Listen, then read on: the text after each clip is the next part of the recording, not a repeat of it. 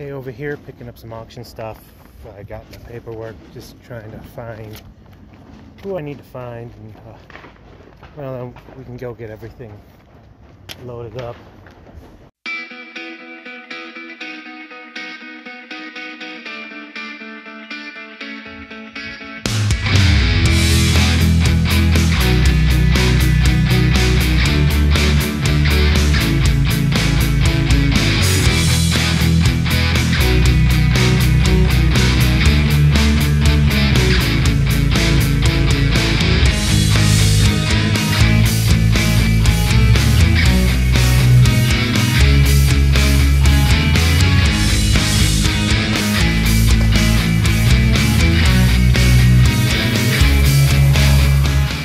Alright, leaving from the auction house, and at first inspection it actually doesn't look too terribly bad. I mean, yeah, the tires are flat. I had it in neutral, it rolls freely. I put it in gear, it does not. That's actually a really good sign.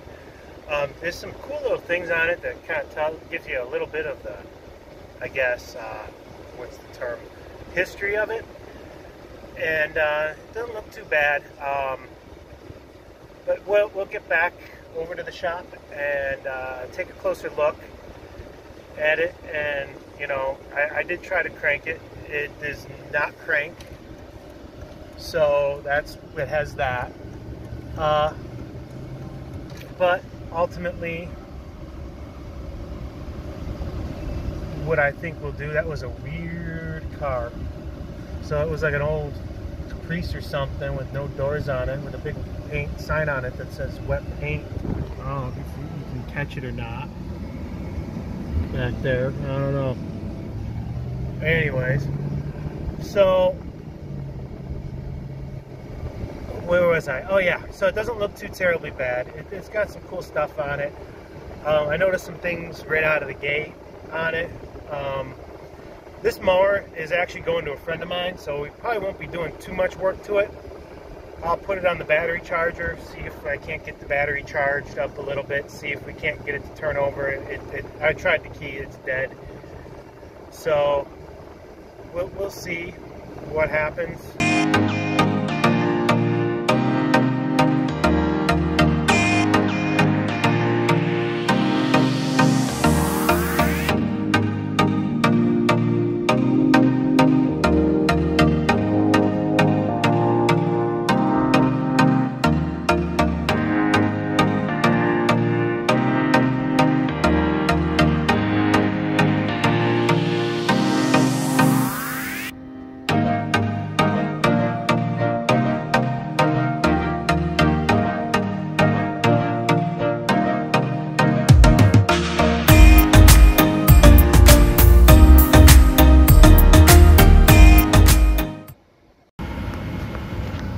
Well, we're always with an adventure. Stopping to get gas. Almost out.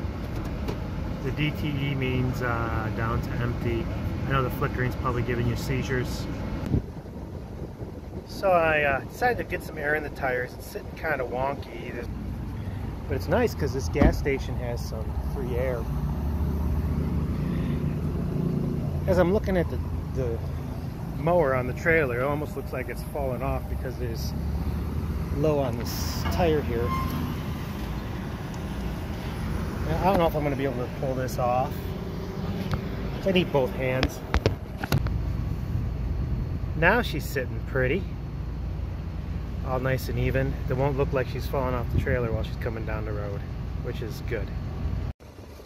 Alright, maybe now I can actually get going. That guy is still there with the RV. I stopped in, picked up some munchies.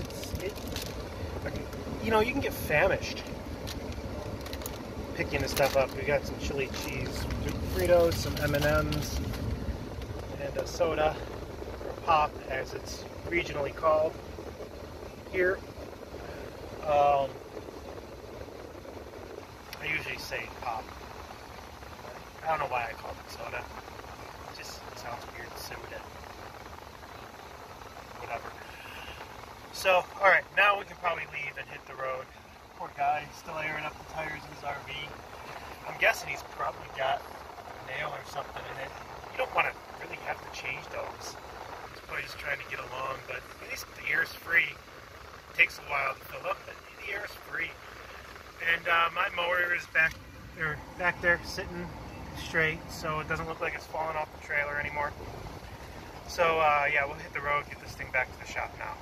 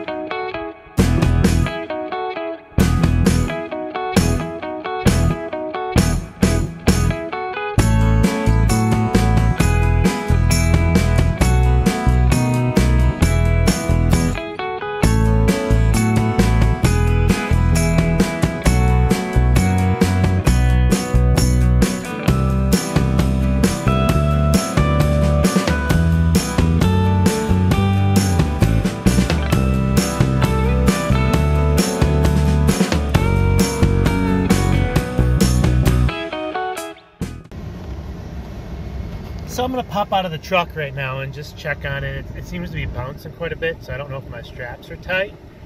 We might have to do some finagling.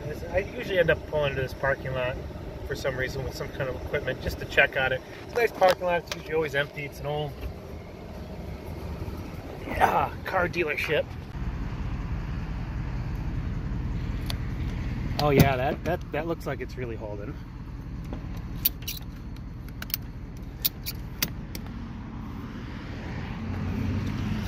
Now that one seems to be doing pretty good. I think what I'm going to do is, I'm not going to be able to pull this off right now, but I'm going to take the straps off. I know it rolls, so I will push it up to the front and strap it down there. There we go. That looks so much better. Shouldn't be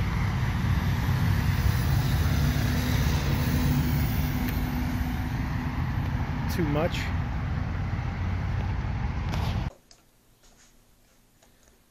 Okay, so we got this beautiful MTD yard machine back in the shop. We can kind of assess everything. It doesn't roll very good, so there might be an issue there. But this is not for me, and fortunately the person it's coming to, he's capable enough to figure it out himself. But some of the things to note: looks like those two front tires are original, but they're holding there. Two back tires, they're different. This one over here on this side looks newer. That one over there is really dry rotted. Seems to be holding air at the moment. It's probably how it'll do. Even if it's a slow leak, he'll just put air in it as needed until it completely rots away. So underneath the hood here, we've got the Tecumseh 13 horsepower Enduro. That's not a surprise. We got oil. Yep, we got oil.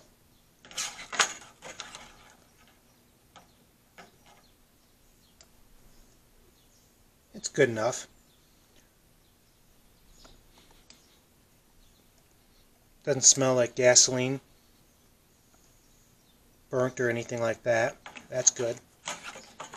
Here's the gas tank over there. Looks like, go on the other side.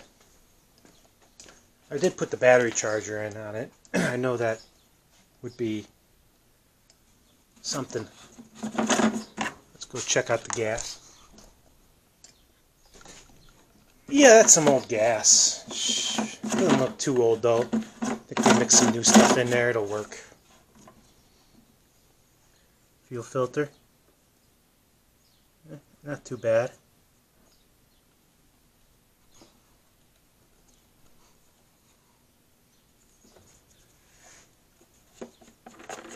Let's check out our air filter here.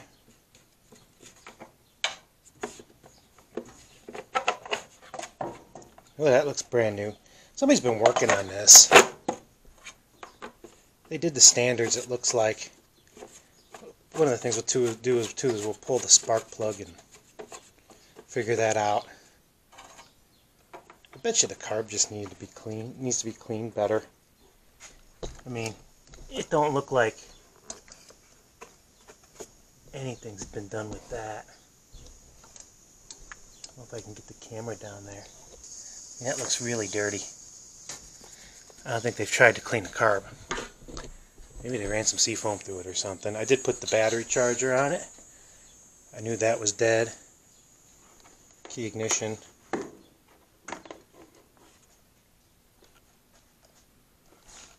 Lights don't work. Yeah, let's give it a whirl. Well, it does turn. Just think I need to wait a little while longer for that battery to charge up. Yeah. That meter should be down at 0. Overall, it don't look too bad. I mean, until we can get it running and see if it moves. Sure, there's nothing wrong with the transmission or anything like that. But I'll start by popping out the spark plug and spraying some starter fluid in there.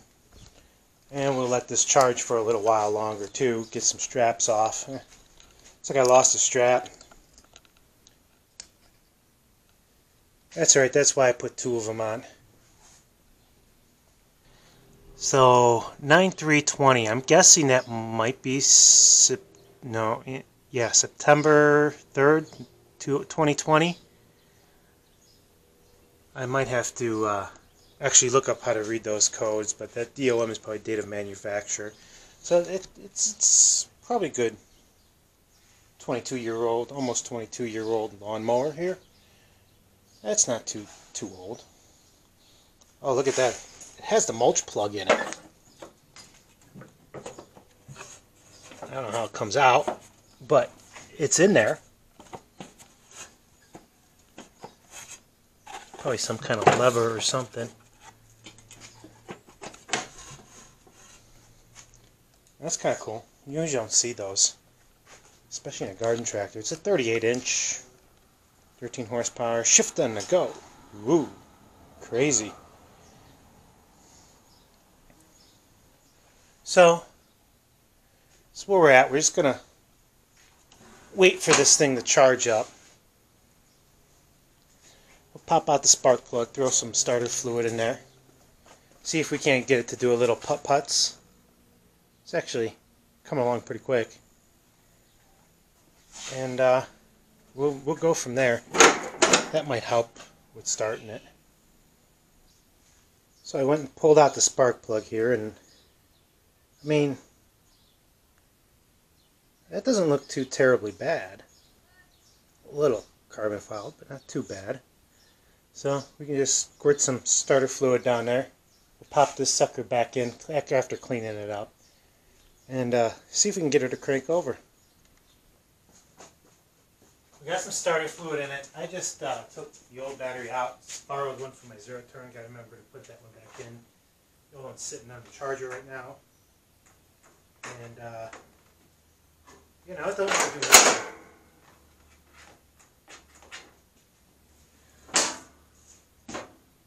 Look like there's any kind of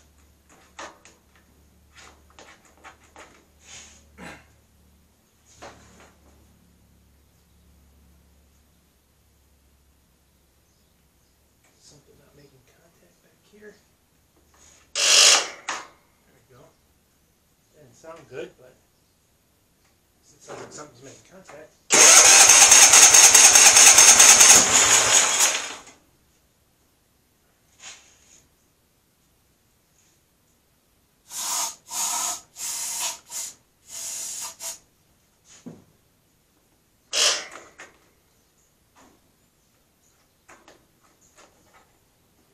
Give it a second, apparently. This is a good battery. Bought this year.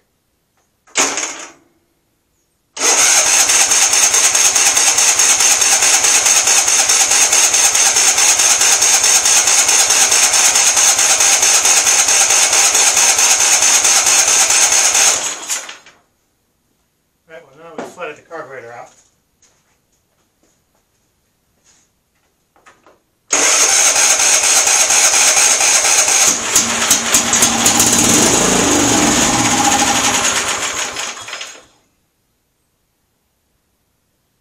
That's promising.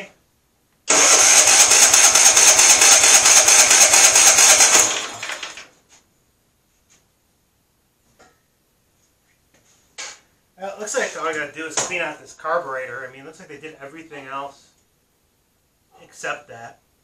Probably want to drain the fuel too. I don't know if I'm gonna mess with that or not. I'll see what kind of time I have tonight. Like I said, it's going into capable hands, so it's kind of nice to see though that it'll at least putt it just a little bit. You know, it would be really nice to be able to get this thing going, so I can drive this off the trailer instead of having to push it. But it's hot out, and I don't really need to mess with this right now, so I'm just gonna leave it for now. Okay, so we're gonna give the Yard Machine's carburetor a little bit of a bath, try to clean it up, see if we can't get it running. It's gonna be a lot easier to get it on and off this trailer if it's running on and working on its own power, as opposed to, well, just kind of sitting there and having to push it on and off. So that's where we're going to head to, is get the carburetor off, and hopefully we can get that all cleaned up. Okay, so I'm actually dealing right now with a text message fest from a friend of mine that this is going to. He's very excited about it, and he's kind of upset that I'm going to clean up the carburetor because it's like it takes all the fun out of it. That's weird. Maybe if we just pull the screw all the way out.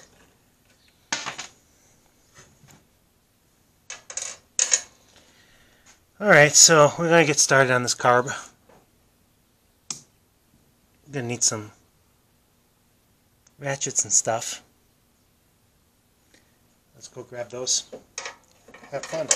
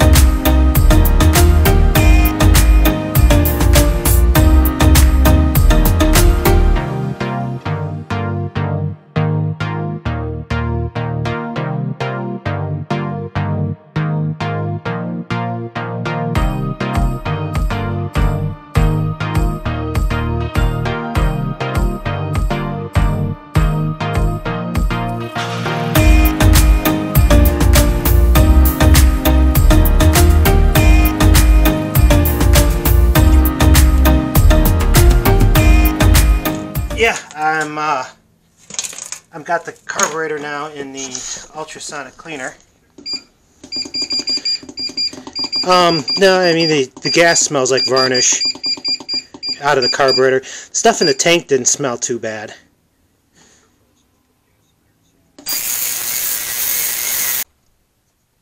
Okay, moment of truth here.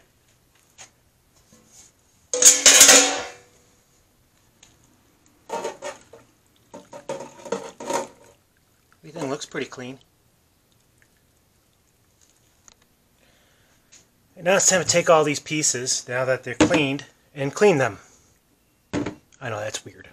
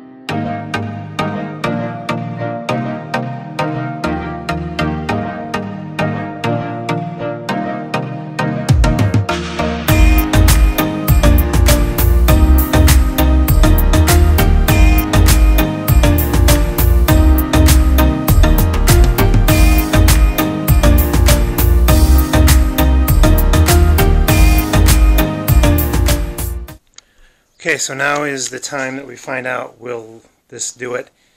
Let's find out.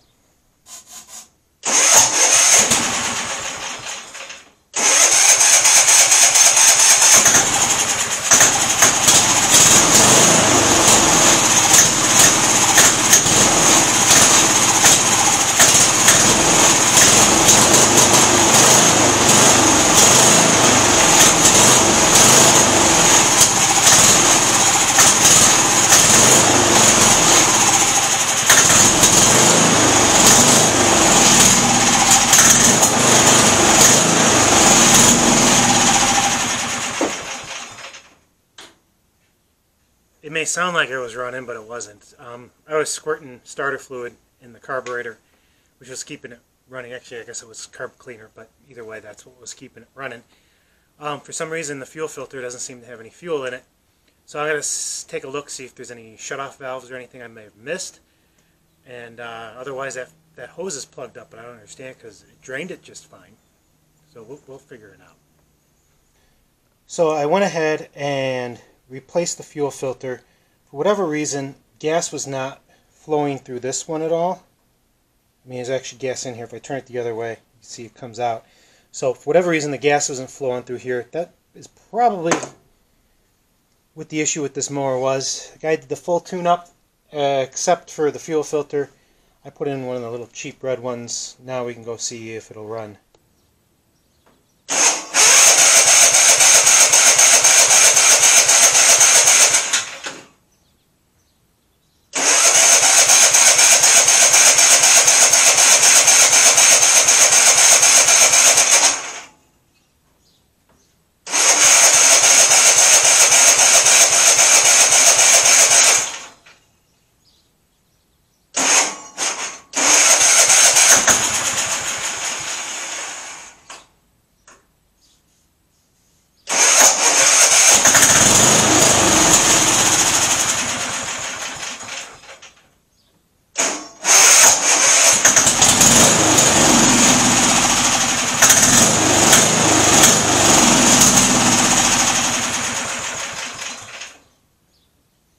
Well, I've narrowed down the issue to the carburetor. It's getting fuel into the carburetor.